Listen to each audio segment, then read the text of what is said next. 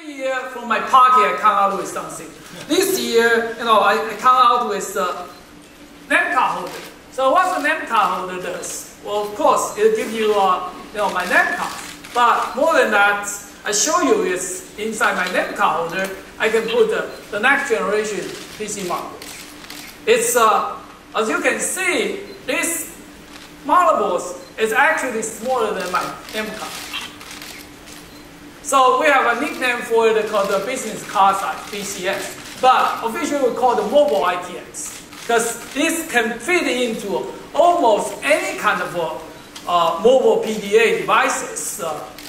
If you look at my PDA here, it's I can put it into it, perfectly without any size issue. So that's the direction we're moving forward to make the product continue smaller and less power consumption.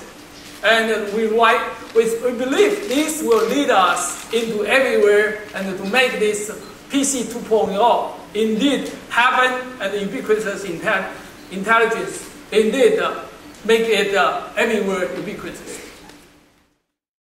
This is not where it's going to stop. In fact, we believe another year or two, we will hope with us, we will come out with even smaller.